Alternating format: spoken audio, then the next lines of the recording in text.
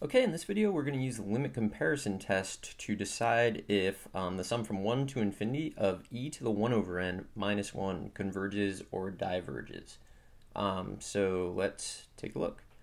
So my first thought is maybe use the nth term test for divergence. So my thought was, let's try to take the limit. So I'm using x here because of something that I'm going to do in a little bit.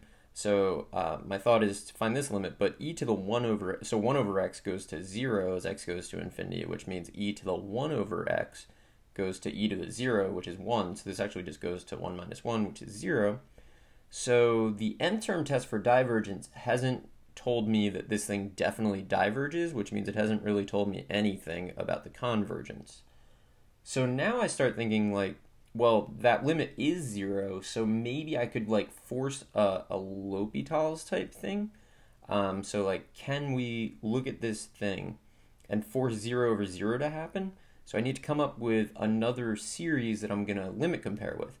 And if you look at the form of this, there's kind of like a hint of what you maybe might want to go with. I'm thinking 1 over x. So 1 over x is, as a series, it's the sum of 1 over n, which is harmonic, which is a famous series. We know that that diverges. So I'm going to give that a shot and just see what happens. So I'm going to set up my limit. We're going to use 1 over x as our comparison series. So let's just check out the limit. So the limit is x approaches infinity of our given thing over 1 over x. And this we know, like we chose 1 over x to make 0 over 0 happen. So this is definitely 0 over 0. So that's a situation where I can use L'Hopital's rule. So I'm going to use L'Hopital's rule, and it's going to become the limit as x approaches infinity. I need the derivative of the top, which is going to be e to the 1 over x times the derivative of 1 over x, which is negative 1 over x squared. And this is where this kind of thing is a really common thing to do. It's the chain rule created that negative 1 over x squared.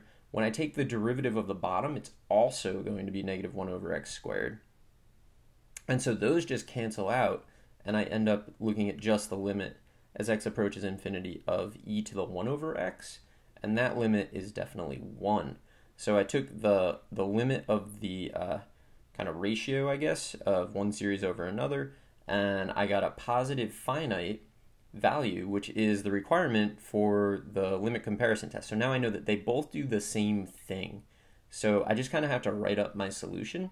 So I'm going to compare this to the sum from 1 to infinity of just 1 over n, which is famous. It's the harmonic. I know it diverges.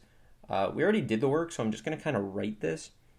But if you were doing the work, I would expect to see the limit kind of worked out somewhere. Don't just like assert that that limit is 1. And so we've found that limit, and we know that this series diverges, and we need to give a reason. So the reason I'm going to give is that it's harmonic. You might choose to say it's a p series where p equals 1 and therefore diverges. Either way. And then we can definitely say, therefore, the sum of e to the 1 over n minus 1 diverges as well by the limit comparison test. This is a really good example of using limit comparison test, I think.